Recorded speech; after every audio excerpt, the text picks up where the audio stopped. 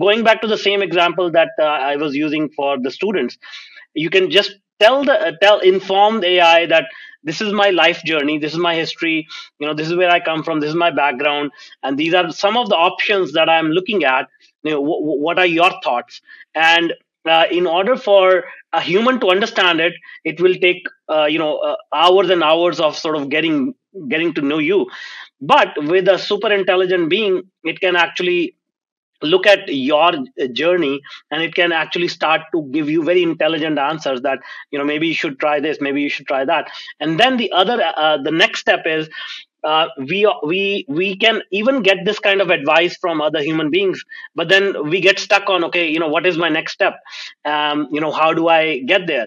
So again, AI can help you, and you can start to brainstorm with AI and say, okay, what is my first step? What could be my next step? What is the easiest one thing I can do to move forward in that direction?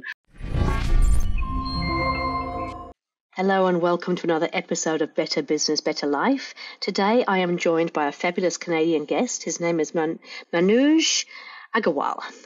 That's spelled it the right way, I hope. Yeah, absolutely, Yeah? absolutely. Oh, great. Thank you so much for having me. Excited to be here. Yeah, no, I'm really looking forward to talking today. For those of you who don't know who Manuj is actually a global leader in AI. His little tagline is backed by science and AI. And he was just sharing with me his story just before he came on the podcast. And it's a really interesting one because he's originally from India. He's now living in Canada. And at 15 years old, he was working in a factory. So I'm going to hand the floor over to Manuj now. You can tell us a little bit about your story and how you got to being where you are now. Sure. Yeah. I grew up in a very small town in India, and India was obviously a developing country back then, 30 years ago, and it still is in many respects. And in that time, in a small town, there was not many opportunities for higher education, for employment, and things like that. So I started working in a factory, and I was making $2 a day.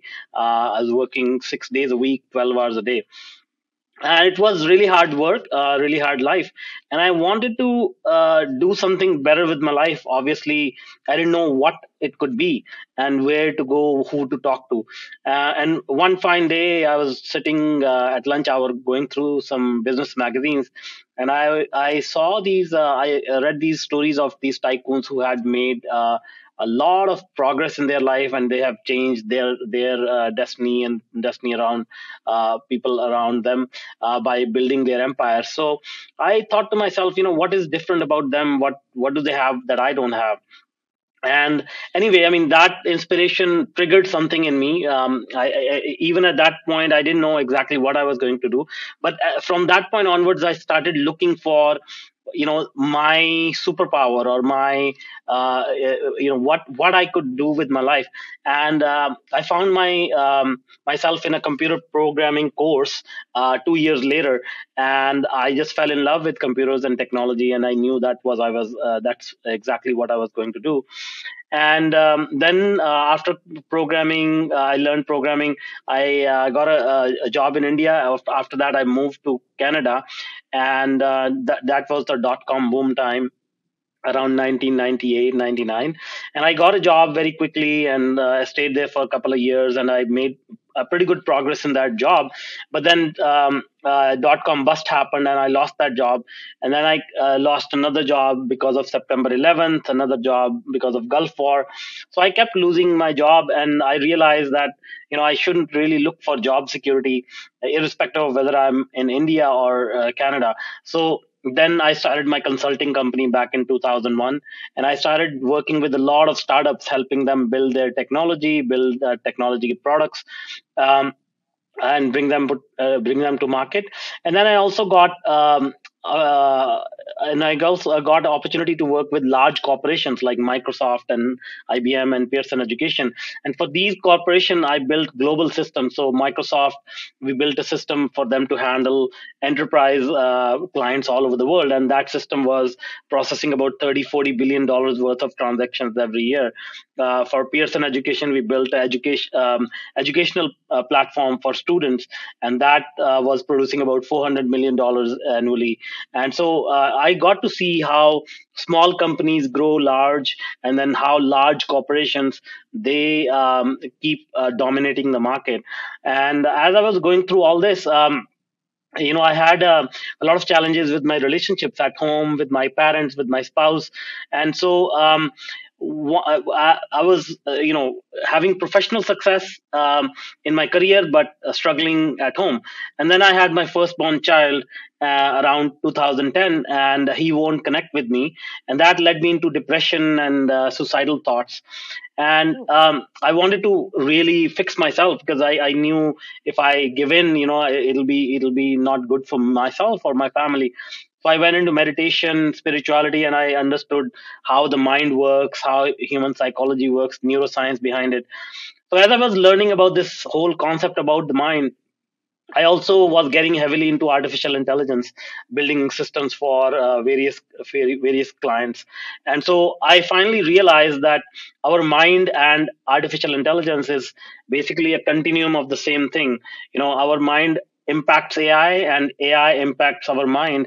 And so with that realization, I started to see, okay, I was able to fix myself, my mind, come out of suicidal thinking, and actually grow massively in my career, in my thinking. And how can I do that for other people?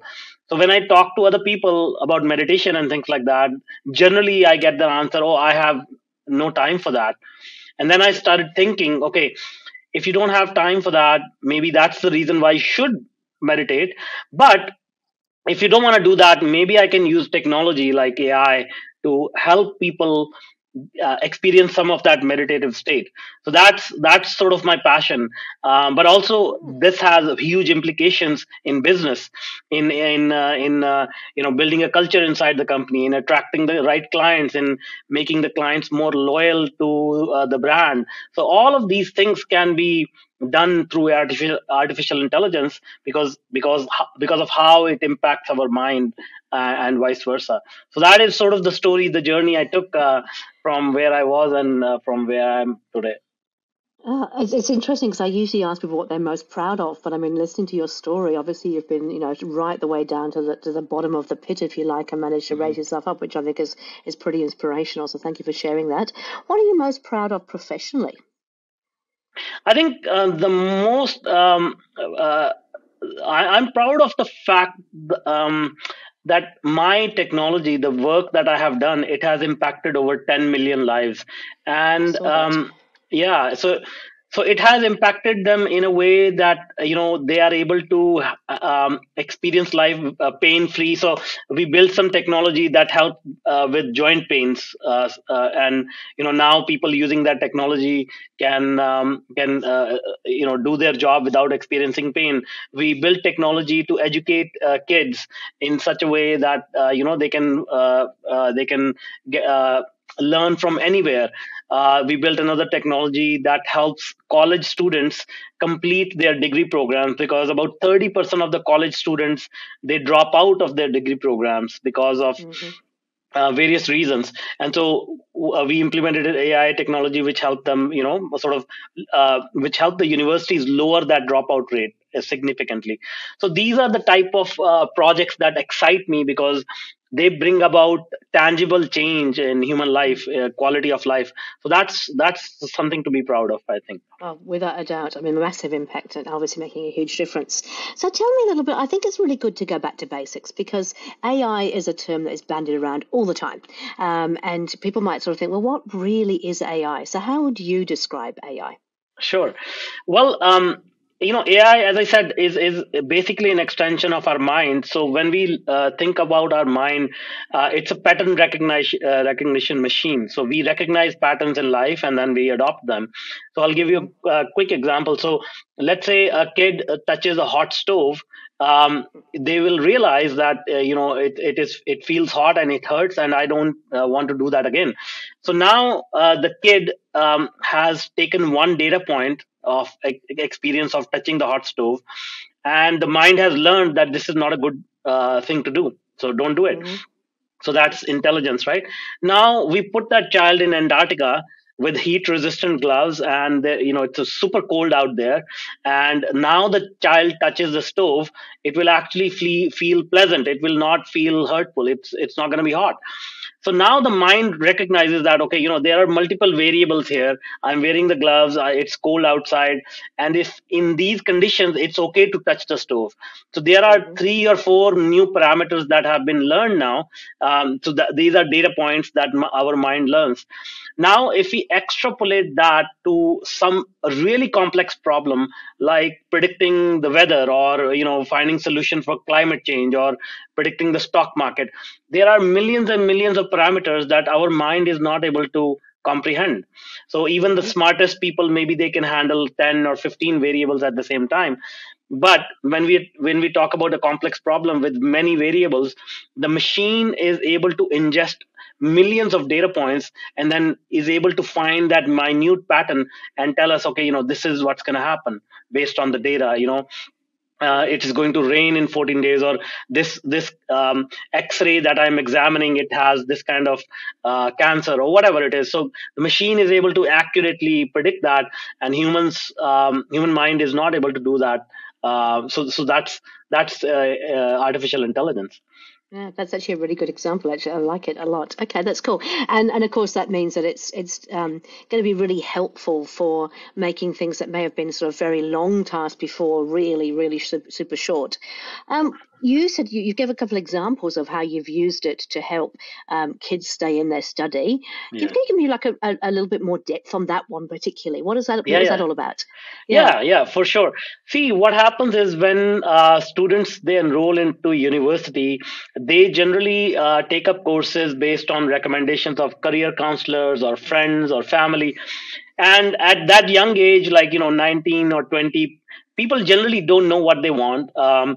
and what they are enthusiastic as they go into the university, but as they go through the courses, they either get bored because the subject is of no interest to them, or it is too difficult for them.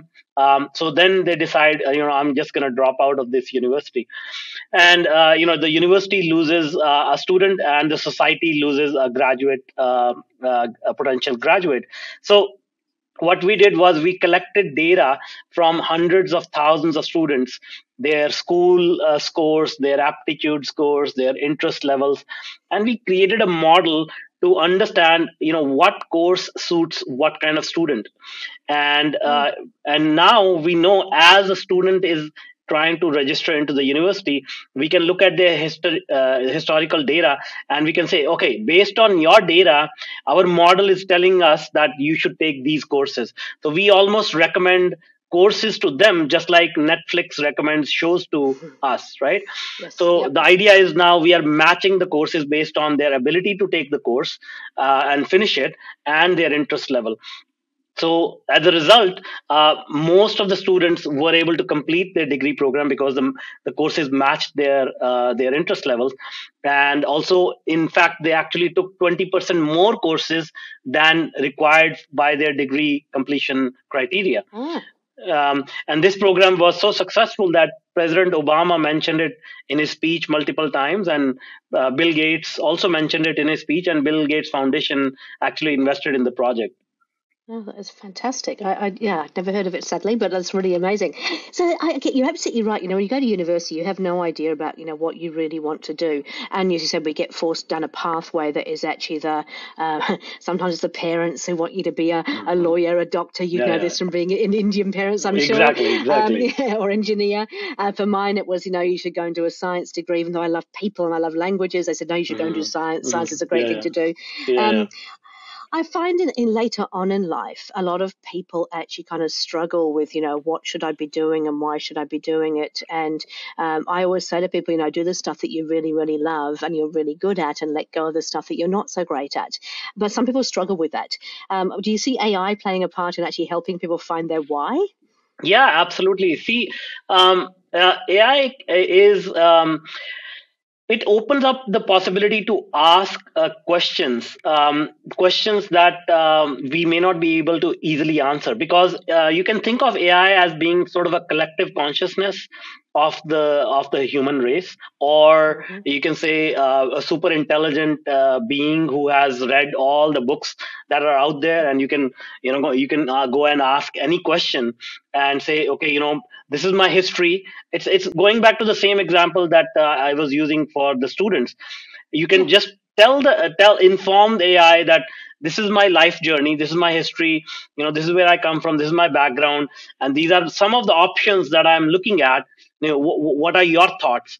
And in order for a human to understand it, it will take hours and hours of sort of getting to know you. But with a super intelligent being, it can actually look at your journey, and it can actually start to give you very intelligent answers that maybe you should try this, maybe you should try that. And then the next step is, we can even get this kind of advice from other human beings, but then we get stuck on, okay, what is my next step? How do I get there? So again, AI can help you, and you can start to brainstorm with AI and say, okay, what is my first step? What could be my next step? What is the easiest one thing I can do to move forward in that direction? So all of these things are accessible and easy now with AI. And of course, we are at a very beginning of what AI could be. Mm. So, in 5 years' time, in 10 years' time, you can think of AI being a highly personalized AI, which is almost like your therapist, who knows you so well and is accompanying you all the time. And it can actually tell you, you should eat this today if you want to be healthy. You should think about this career move or whatever. So, Yeah. that's the realm we are going into now. Yeah, no, I actually heard some examples of that when I was doing a panel discussion the other day about a person who was training to do a cycle race and using AI to actually really like make the training program up to date to that minute, as Yeah, opposed to yeah, in the past you might go to a trainer who would give you a program for 6 weeks yeah, and yeah, then you yeah, stuck at it, and at the end of 6 weeks you then change it. Now they're able to make real time kind of yeah, adjustments yeah, based on what's going into your mouth, what exercise you're yeah, going to yeah, have while you've slept. Tell yeah, me a little yeah. bit about the meditation part of things, because you said it can help with meditation, and it's something that I wouldn't say I don't have the time to do. It's something I've struggled to do because my mind is always like working at a million miles an hour. Yeah, yeah, How yeah, yeah. does AI help with that? See, first of all, I'll spend 1 minute on meditation. See, Yeah. meditation is not about getting rid of your thoughts. Meditation is about observing your thoughts. So our mind Okay. is basically a conscious mind and subconscious mind. Uh, Everything that happens in our life is generally controlled by our subconscious mind. So I will say 90% of our life is controlled by our subconscious mind, and only 10% is conscious. Generally, we don't know why subconscious mind is doing something. It's generally because of no emotional responses that we experience based on our childhood, based on our past background, and all that. Hmm. And when you meditate, you basically are observing your thoughts, and now you are separating. Through that act, you are separating your conscious mind and subconscious mind. You can start to observe it. Now, how can AI help you? Is, Mm. let's say, you have a certain vision for your life. So let's say you want to become a very successful entrepreneur, and that vision is very blurry. Like, if I just say I want to become a successful entrepreneur, I don't exactly know what it means. Like, how will that be? But you can go to AI and say, okay, write me a story that depicts in detail how will it feel to be a successful entrepreneur, and write it in first person, and write it in the present tense, even in the past tense. And you can start to say, I have 250 employees, and my business is thriving. And it can give you like very, very fine detail. I'm driving a car worth $100,000. It's got red color. I was driving down the street, blah blah blah, whatever. Now, our conscious mind and even our subconscious mind is not imaginative enough to put in all the details and really understand that as the truth. But if you ask AI to write a very detailed story, and now you start to read it out loud to yourself, it will actually make you experience the same meditative effect, because now you are really visualizing your future in great detail. And when you start to do that over and over again, and the listeners can try it actually, and let me know in 7 days how it feels, because within 7 days you will start to feel something in your mind. You will start to feel an upliftment. You'll start to feel some meditative effect. And I will not be surprised if some of the things that you have read in that story, they actually start to manifest. Yeah, no, that's absolutely true. And I think this is really important. I know that there was a time when The Secret came out and people kind of went, oh, we can make anything happen. But they sort of went down the track of, okay, I'm just going to wish there was $1 million in my bank account and that's going to happen. I think it is the level of detail and being able to be really focused that your subconscious can deliver what you're Mm, trying to get to is really yeah, important. So it's not a miracle. It's just actually if we're really clear about where we're headed and yeah, yeah, crystal clear, laser sharp focused, then yeah, the world can start to deliver on what we want. yeah. Fascinating. Gosh, it's really interesting because I think a lot of the stuff in the media about AI is really around marketing and chat Mhm, GPT mhm. but there's just so much that you can do with it outside of that, isn't it? But it must Yeah, come yeah. down to knowing what you want to get out of it. Like how do you know what to put in so that you can get out what you need? Yeah, yeah, exactly. So when we work with businesses or clients, that's the first thing we ask them. Okay, tell us what is your biggest challenge. Hmm. What is the low hanging fruit where if we automate it, if we add AI, it will save you tons of money, it will make you a lot of money, it will save you stress, whatever that is. And so then we say, okay, what kind of AI do we need here? Chat gpt is just one form of AI. There are multiple fields in AI. Computer vision being, the computer can actually see what we see as human beings, and that is applied in things like self-driving cars, or monitoring for security purposes, or quality assurance in manufacturing units. So we actually use computer vision in a project where we created 3D models of human feet using computer vision, and which is which help the 3D model actually helped us create a 3D printed orthotic device which helped with joint pains, right? You So there mentioned are that in the beginning. I wondered about the joint pain thing. Okay, that's how yeah, you did it. yeah, yeah, Awesome. Yeah. yeah.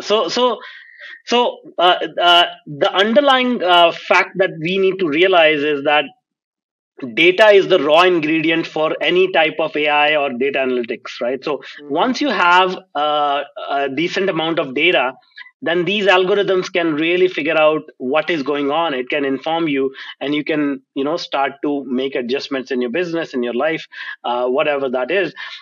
So yeah, I mean, uh, uh, the misconception that people have is that ChatGPT is AI. Yes, that is a form of AI, but there are other forms of AI, and you can mix and match together to come up with a very compelling solution.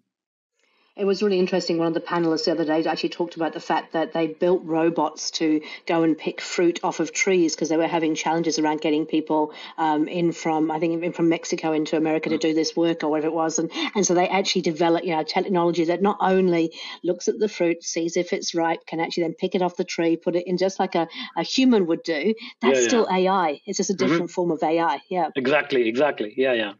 So people worry that with all this because this AI is just growing exponentially, right, in terms of what it can actually do. People are kind of worried that, oh, what does this mean for me, for my job?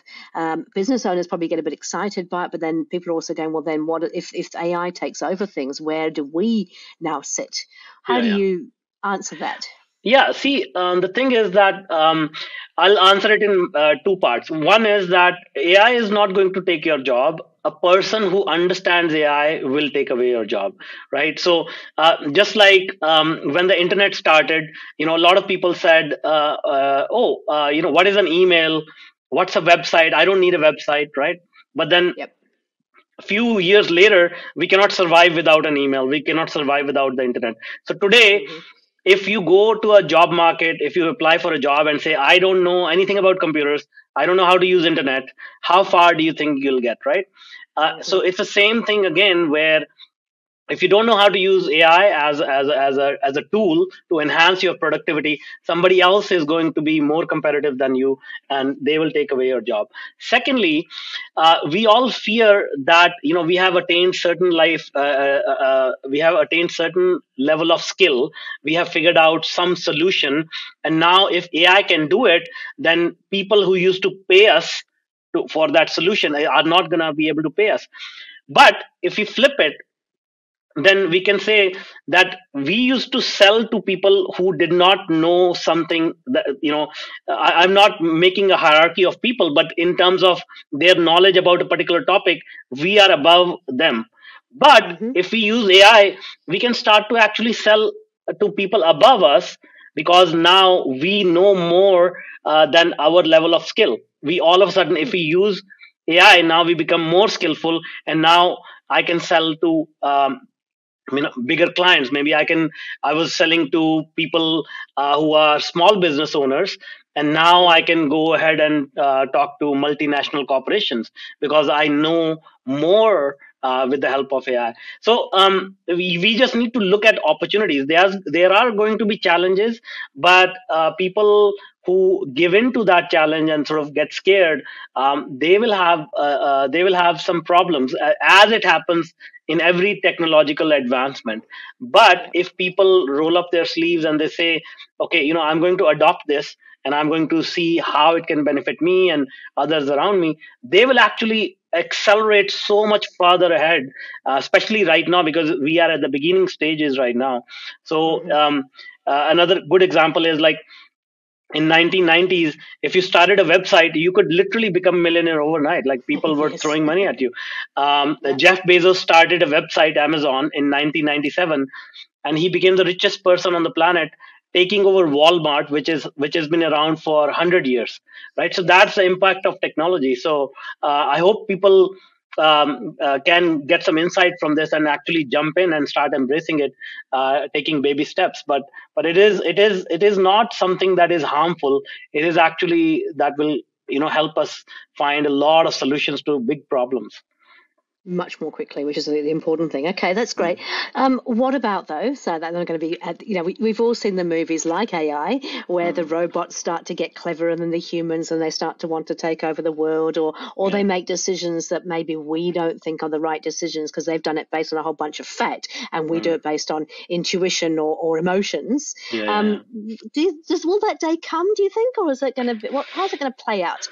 See, in my opinion, this is unfounded fear. Like, first thing is, people say, "What if it becomes self-aware?" Then I ask people, then how many human beings on this planet are self-aware? I think it's like less than 1%, right? So I tell them, okay, let's work on the humans first, and then worry about the machines, because the machine will only do what the humans can ask it to do. And so before an algorithm that can help a machine become self-aware, we need to be self-aware so that I can write an algorithm that makes it Yes. right. The other thing is that there are millions of species on this planet, right? And there's only one species that wages organized war against each other, and that is human beings. So once again, that is because of jealousy. That is because of all these negative emotions, emotional baggage that we carry as human beings. We do these things.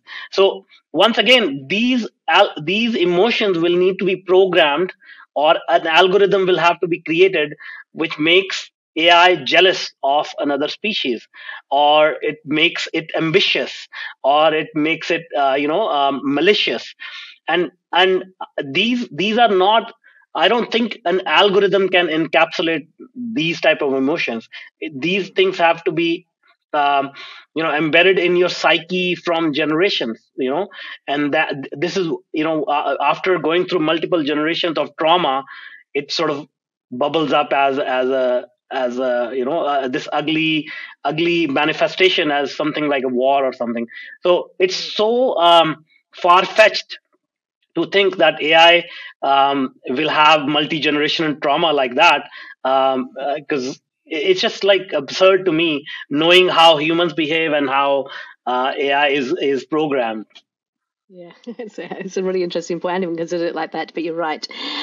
So, I mean, you're working in this day in, day out, and I guess some of the big companies, a lot of the AI stuff is being driven by the big companies and their needs. But how can a smaller, small to mid-sized company start thinking about where AI can add value to their business?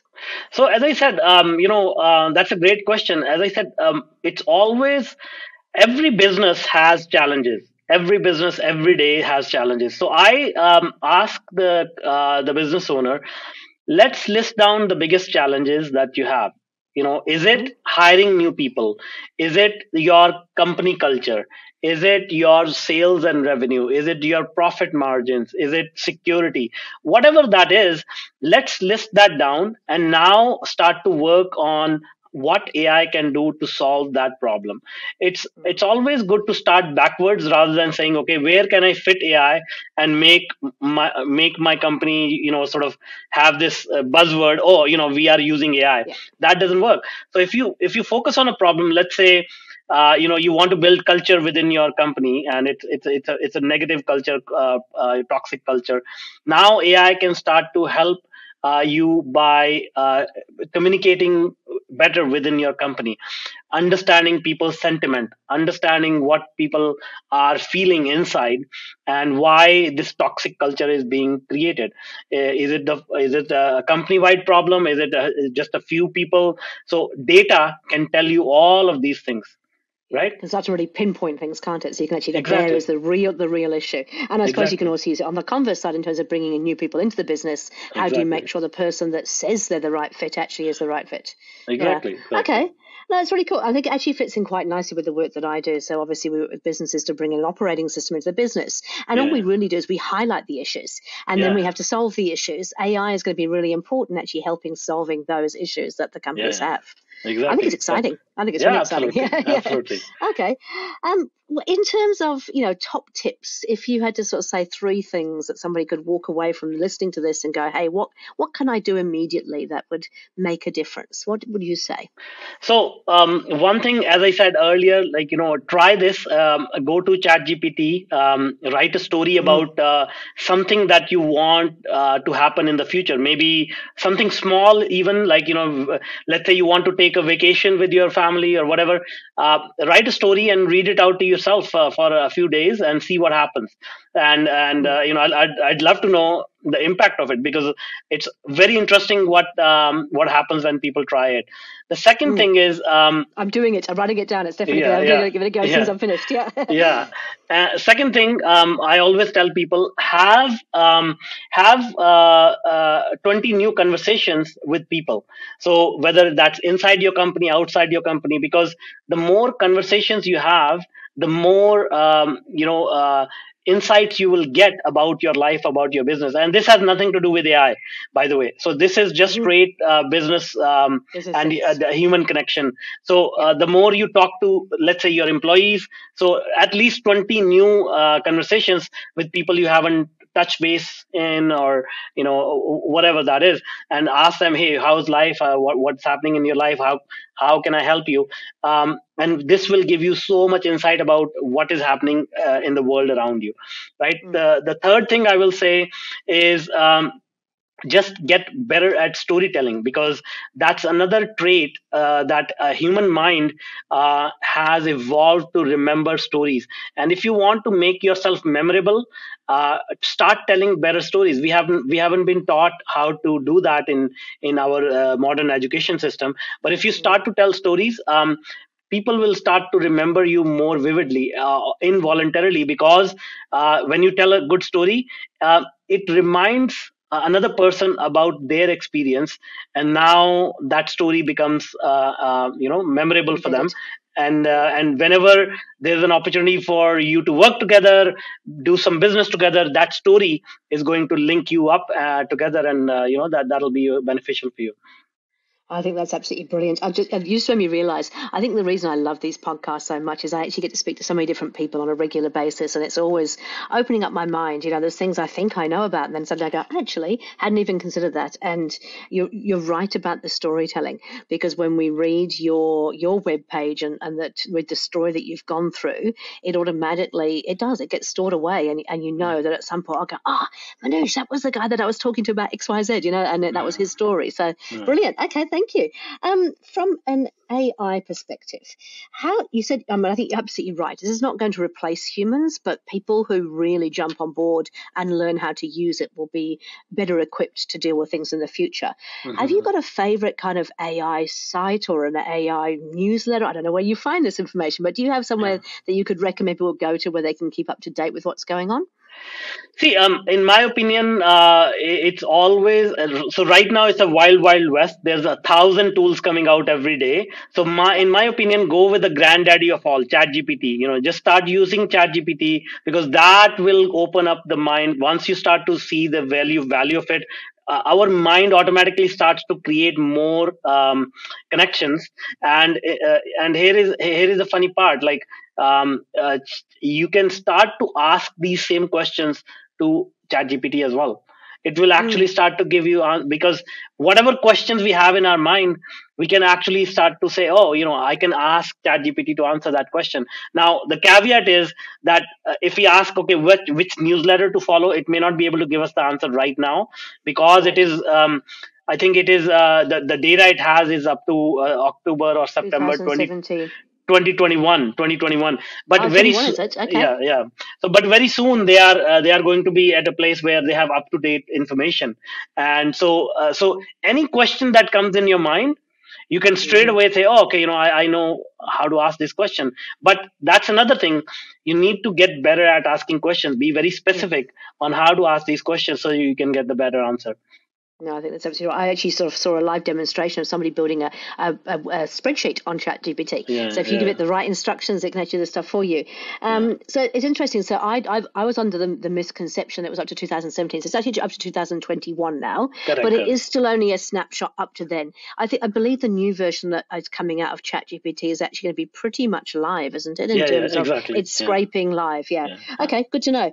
yeah. Wow, gosh, it's such an interesting topic, and I think it's really exciting. I think that particularly if we just remove it from just being about how do we say things better, but actually how do we really solve our big challenges? How do we Yeah, yeah. use AI to solve those biggest challenges and take away some of the labor intensive stuff? That's when it becomes really exciting. Exactly, Yeah. exactly. Yeah.